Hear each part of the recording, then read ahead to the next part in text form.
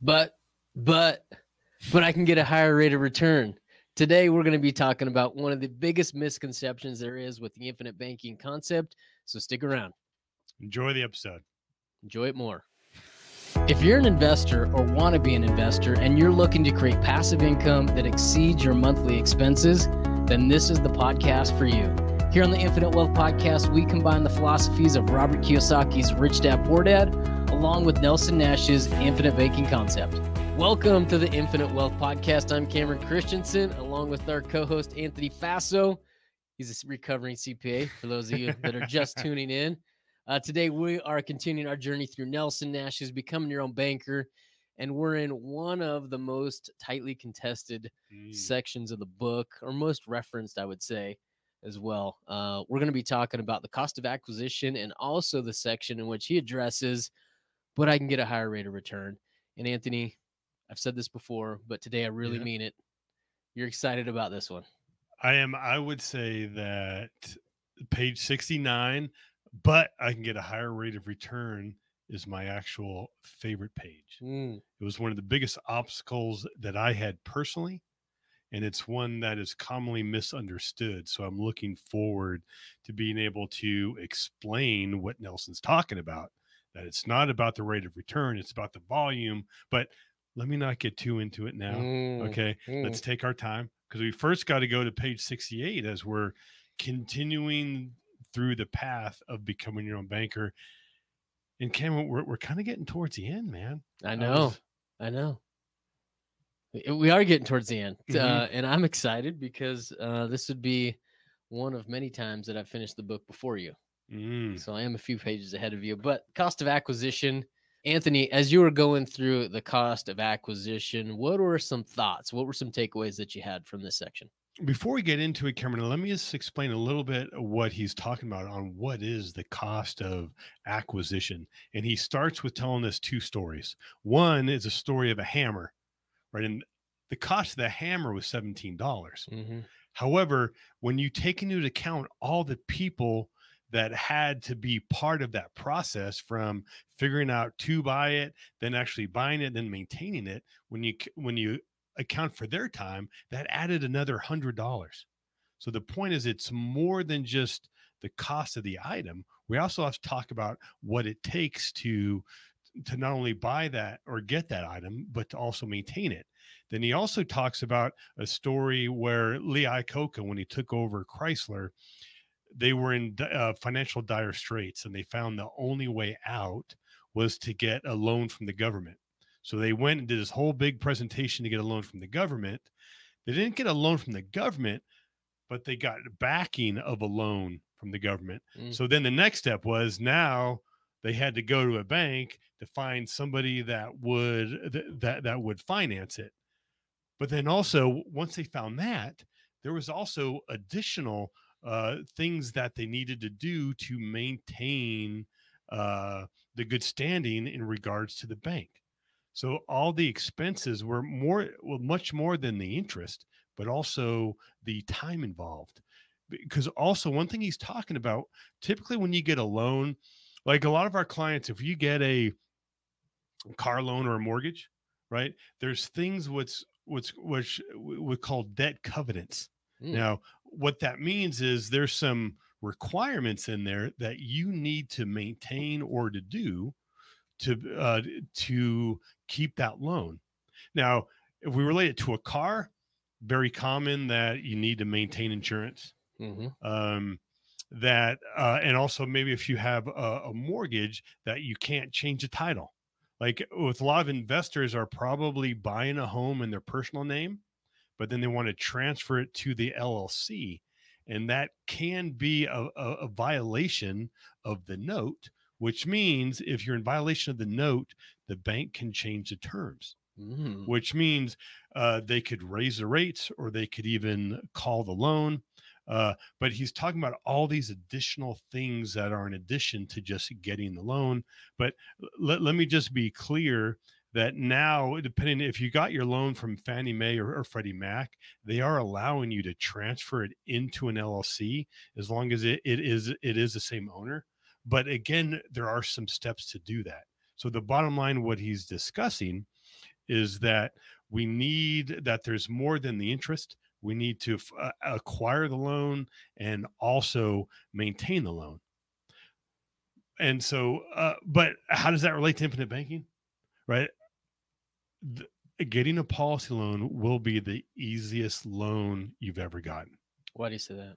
Well, I say that because there's no you're already qualified. You are already approved, and it's not reported on your credit. There is no set repayment schedule. It's a very simple interest only line of credit, and ideally we encourage people to pay the interest. But again, this is so flexible, you don't have to, right? And if you don't, they will add it to the loan, which ideally we don't want, but it is nice to have that flexibility. Mhm. And let me just throw in a little story here. Please do. You're welcome. I had a client who was going to buy a rental property. He was self-employed. So if you've gone through that, it can be very difficult to explain that to the underwriter, and maybe you're writing off some expenses that maybe aren't exactly business expenses, or you have depreciation.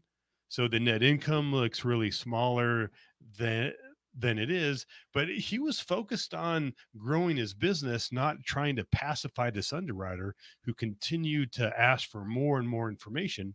And then as he was complaining to me, I said, you know what? You have enough money in your policy. So if you want, you can just take a policy loan and don't have to worry about the mortgage. And he did that. And then again, he didn't have to go through all of those hoops. But was also interesting, some of his expenses were lower because he didn't need the bank had required some additional expenses, one being an appraisal, but he was comfortable with the value. Even if it appraised under value, he was going to pay the difference. So he was able to save that cost, and along with some other ones. But then now he was in control of the loan and the terms, and didn't have to worry about pacifying the bank. Cam, Thanks. Yeah. I was wondering if you're going to throw it to me. Eventually I will. When I'm done. All right. Yeah. Well said, man. Those are great examples. Way to add on there. There's a couple things that came to my mind as I was going through this section. The first one is he talks about the cost of acquisition. For me, what that means is that time is money. That's the way that I took it to interpret it. And then the second thought that I had as I was going through this, number one is that this is years ago, I came across this example. But what it talked about is the cost of savings, like what it actually looks like to have $20 in your possession to spend or to save. And so for someone to come up with $20 is, most people will think, hey, if I'm making $20 an hour, that's 1 hour of work. But in reality, that's not how you end up with $20 in your hand to spend, right? For someone to end up with $20 of discretionary income is you've got to work maybe 100 hours, or you've got to go earn $100. And if you're saving 20% of that, now you have $20 of discretionary income.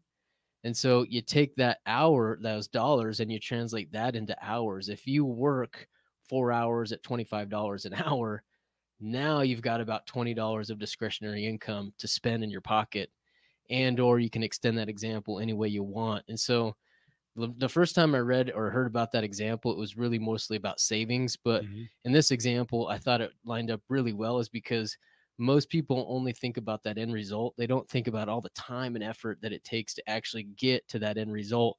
And in this example, what he's talking about is the acquisition of money or loans from a government entity. But it's the same thing when it comes to just dollars that you have to spend or invest at the end of the day. Is there's a whole lot of time and energy that is spent building up or creating value for you to end up with $20 in your pocket to be able to go and invest and or spend. So I thought that was a great example that kind of lined up well with it. Cameron, that was a really good analogy. I like that. Oh, thanks, Faso. You're welcome. There's a question in there that you had asked, and it says, how does this kind of relate to infinite banking? And you had mentioned it, but I'm going to echo it, is when infinite banking, there is no asking, right? For money. Is you're not going and asking anybody. What you're doing is you're calling up the insurance company and you're telling them two things. You're telling them how much money you want and where you want it deposited. And that's it. And so that's the control and freedom that you have that Nelson is addressing in this section. So I hope that helps. Yeah. Well done. Thanks. All right, Anthony, let's move on. Let's move on to your favorite section, but I can get a higher rate of return. I know you've got several takeaways. I'm sure you could give a whole class on this section. But Anthony, give us some highlights here. Give us some highlights. I would say why I like this the most is that this was one of the biggest obstacles that I had to personally overcome when I first. I remember when I good one.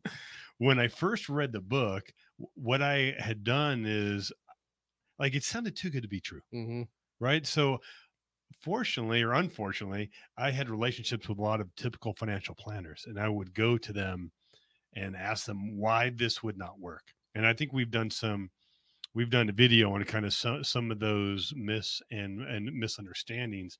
But one that I remember on the phone call, because then I had to tell my financial planner like what I was doing. Like, you've been a good friend, but I'm moving all of my money. And when I told him we were looking at putting into whole life, I really wish I could have seen his face, right? But he was like, whoa, we would never recommend that. You know, I can earn you such a higher rate of return. And then I went back, I was like, you know, try to the guy who had first explained this to me, is like, well, that was me. No.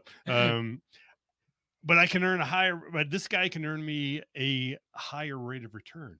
And that's when I realized that infinite banking is not about the rate of return of an investment. Infinite banking is how you finance those investments. Because the key thing, and you often hear us say, this isn't an either or. We're not saying put your money in life insurance or put it into real estate or your business or whatever your asset of choice is, that this is an and asset, that you can put your money in the policy and invest in your business and invest into real estate. And so that was really eye-opening to me. And that's really, because really what it comes down to is, if you're going to buy a house or this investment, you have to store that capital somewhere. So the question is, what is the best place to store it? Most people are going to use either a checking account or a savings account. The downside is, once you deploy that money, Cameron, how much are we earning in that bank account when it's zero? Zero. Right, it's zero. But what if we store that same amount of money inside a policy, and instead of taking a withdrawal, we took a loan against it and bought an asset? How much is our cash value growing? A lot. 4%. It's growing the same as whether you left it in there or not, right? So we're never breaking the compound interest curve, right? And another thing I want to, or did you want to say something? No. Okay, sure. Stay here and look good. Yeah. Okay. Sorry. You know, one thing I want to reiterate is that your policy is not an investment. Great point. Right? The investment is what we leverage against a policy to invest in. So what that means, if it's not an investment, we can't evaluate it as a microscope as we would with an investment. Because an investment, we put money in the investment and we expect some sort of return. Now, but also that investment could actually go down. The policy is different. For one, it's going to go up every year, but also, and we're very open, there is that slow start the first couple of years. So you put in $1 and you don't have access to that full dollar. And if we're just evaluating it as an investment on that short period, it's going to look terrible. However, this is not an investment. Your money is going to go up every year. And what we really need to do is evaluate what we do, not just how the policy performs, but what we can purchase with investments by leveraging that policy. We really need to look at both. And really, some of the things about infinite banking, what I think some of the great things is that people are finally in control of their money, which means not only do they make the decisions, but also they can reap the rewards now as opposed to waiting until they're in their 60s. And a couple examples that we have shared with one of our clients when we first asked them, when we got on a discovery call, we always ask them, what are some of your goals? What are some things you're trying to accomplish? The number one thing he said is, I want to be able to tell my wife she doesn't have to go to work tomorrow. Now, before, he had all of his money inside his 401k. But when we were able to free it up and he was able to invest in himself and he got into some short-term rentals, he started creating passive income that allowed him to be able to tell his wife that she didn't work. And also one of the great stories is, we have many clients flipping land, and there was one we've interviewed him on our podcast before, where he actually flipped some land. He came out of pocket for $1.98 and he was able to get a bank loan for the rest, ended up netting $1 million. Now that isn't all IBC. Okay. Do not get me wrong, but by practicing IBC and him being in control of his money, as opposed to being locked up in his 401k in a mutual fund, allowed him to be able to take advantage of these opportunities. So those are a couple of highlights I had about higher rate of return. Do you have anything to add, Cam, or are we done? No, Okay, sorry. Not funny. We got two things. One that you said. One is that people are now in control of their money, and this is exactly what this section is talking about on page 70. What Nelson's doing on this graph here is he's showing again how when this individual takes control of the financing function of his logging company, takes back more control, he ends up with more money at the end of the day. So that's what I'm going to go through briefly with you guys. And then also the second point that you made is that the cash values are going up every single year. And so that's also what's being highlighted here on page 70. I remember page 70 when we first started doing kind of infinite banking and book reviews, right? Man, page 70 was like, it's it, man. Like, this is the most important book in a most important page in this book. And so if you can understand this, you're going to be all right. And so I want to go through this with you quickly on page 70. So that way, if you guys are at home, you guys know kind of where some of these numbers are coming from. So what's happening here on page 70 is Nelson previously has done a couple of illustrations. One, he did on page 54, he calls illustration 1, which is kind of the do nothing example, where the individual just funds it for 4 years and then stops and just lets it run out. The next example that he does on page 59, illustration 2, is when he actually puts some money in and then he starts financing one vehicle. In the first box on page 70, if you guys don't have this page, we'll maybe share a PDF in the show notes. But in the on page 70, in this first box, what he's talking about is he's comparing the cash values from the do nothing example to the financing of one truck example. And so there's a difference in outlay that's shown on page 70. And this is where this $19,400 comes from.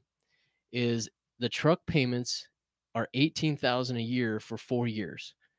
18 times 4 is 72,000. 72,000 minus 52,600, which is the cost of the truck, and we know that from a couple pages before on that promissory note. The difference between that 72,000 and the 52,600 is how much in interest he would have paid. And so what Nelson is showing us here in this first section from years 4 to 8 is that he borrowed some money out. The difference in what he put back was $19,400, but the policy increased in cash value from by $14,796. And the way that he got that was just taking the cash value increase from line 8 on page 54 and line 8 on page 59. So he put in $19,400 and the policy increased by $14,796. That's what he's shown in the first example. That $19,400 is also shown in the next two examples because he's financing the same truck just over and over again. So that doesn't change. But what's important in the second box is that he's comparing, again, the do nothing illustration that shows him just putting money and leaving it there versus the illustration 2 where he's financing two trucks. And now the difference between what was put in, the difference in outlay versus what was gained. Difference in outlay is still the same, 19,400, but the difference in gain is now 20,596, which means that the policy grew by more than what he put into it. And so that example just continues to extend, and that's what he does in that third box. I won't continue to belabor you guys with the numbers because it's a podcast, but the takeaway that you guys want to have after reading page 70 is, again, the more that you use this, the better that it gets. And that's probably the toughest lesson for people to learn, is because very few instruments are vehicles, financial tools are that way, right? If you go and you use something like your car insurance, if you file a claim, it's going to get jacked up, right? It doesn't work in your benefit most of the time. And this is different than pretty much every other thing because of that right there. Well done, Cam. And what I noticed with that first, the first time we had bought in a truck, they had put in 19, but they grew by about 75% of what they put in. An important thing to remember: if somebody wasn't using IBC and they were just using the cash, they were still going to deploy that 19 grand, but they would have zero gain. And I want to say two comments on this. It's okay if you don't get this part, right? Because this part is, I've had a hard time with it through the years, but also, well, Cameron, we don't quite have the technology just to throw a PDF in the show notes. Okay, which is why I giggled when you said it. But we'll put a link. Yeah. If you want it, email us. Okay, the link the link for that will be in the show notes. You know what's also going to be in the show notes? A link to get on a discovery call, right? So if you really want to kind of learn more about page 70, well, we'll put you on Cameron's calendar and he can explain it. But really, if you want to learn about IBC, the first step is really to kind of learn about it to see if it's a good fit for you. And I think the best step is to get on a discovery call with us. Well said, Anthony. Guys, today we covered the cost of acquisition, right? Time is money. And then we also discussed, but I can get a higher rate of return. Again, the comment that Anthony made, I think, is IBC is not about rate of return on investment. IBC is about how you finance your investments. And that's probably the smartest thing I've ever heard him say. Wow. Yeah. Well done. Well done. Hope you guys enjoy this episode. Go make it a fantastic day. Take care. If you like this video, I know you're like this one. And if you want to learn how investors use infinite banking to increase their returns and lower their taxes, check this out. And if you have some questions and want to see if infinite banking is for you, hop on a discovery call with us. Link for that will be in the description.